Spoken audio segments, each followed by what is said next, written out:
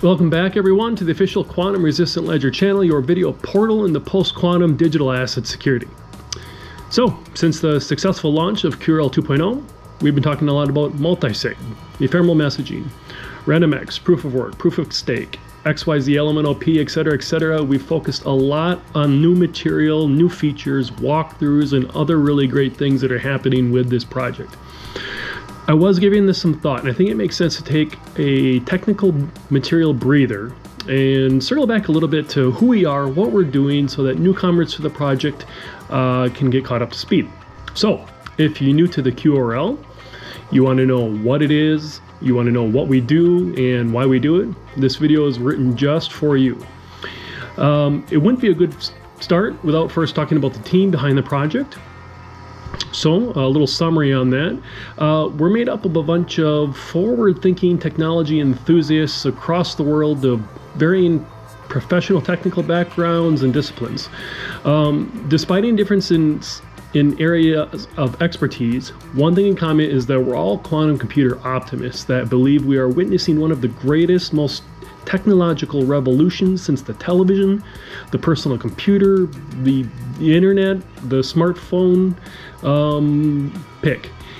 If you aren't familiar with what quantum computing is, there's a lot of information and equally as much misinformation online about it.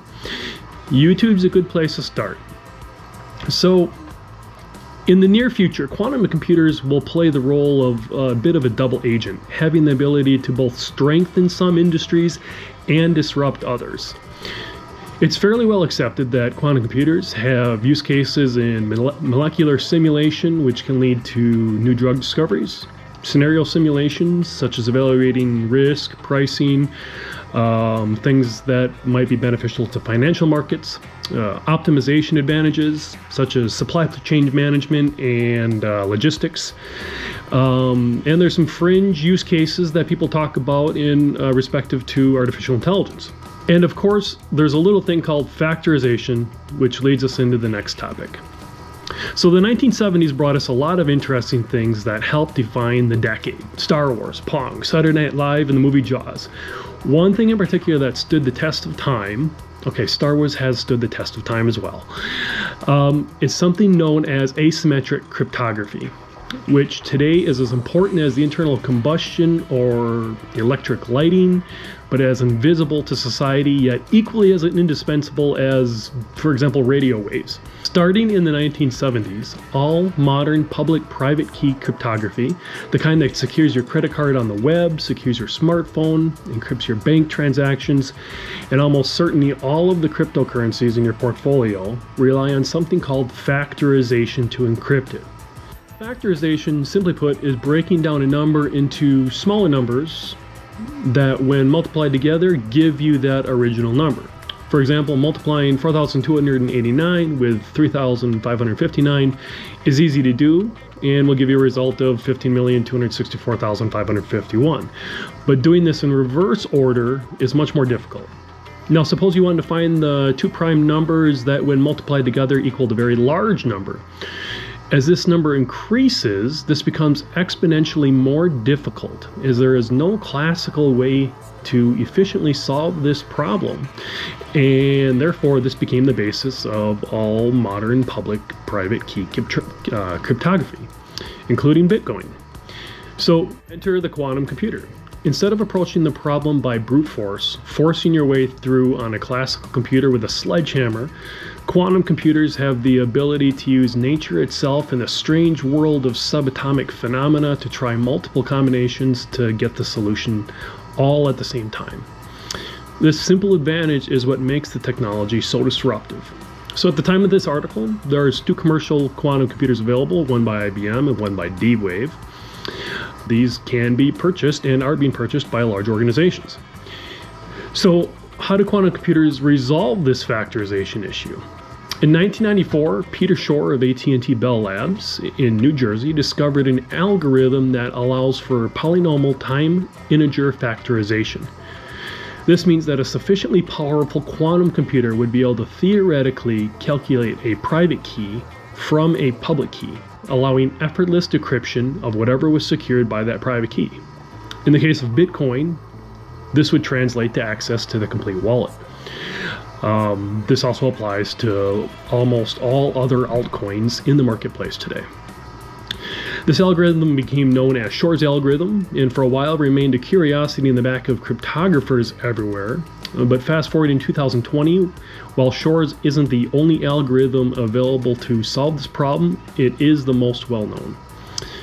Over time, the question of quantum computing using Shor algorithms or one of its variants will become cryptographically disruptive, has evolved from being just theoretical to possible to demonstratable.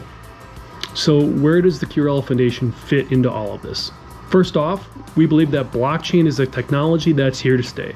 It's already disrupting industries across the world, replacing centralized organizations, often with high overhead, man hours, and processes with computer algorithms. Progress in the field of quantum computers is accelerating. A quick comparison between Moore's law and the proposed Nevin's law might give a little bit of context here. Some of technology's greatest leaders have two things in common: pioneering solutions to problems that people aren't quite aware of yet by connecting the dots, and inspiring innovation by leading by example. This is why the team at QRL created the first industrial grade, post-quantum secure, NIST draft recommended, open source, third-party audited cryptocurrency.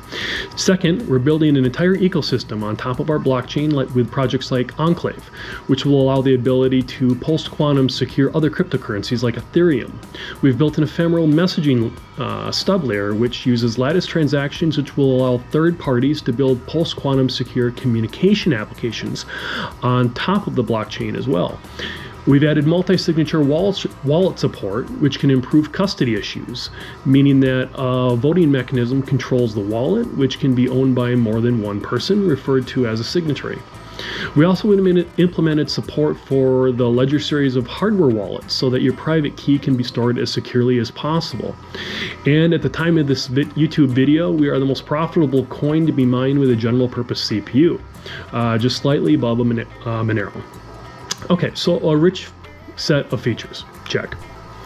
Third-party audited, provably secure, industrial grade protection, open source, that's current tech and future tech secure, check. But what about the quantum threat? How real is this risk? Are we actually talking about a real existential threat? And if so, why haven't I heard much about it?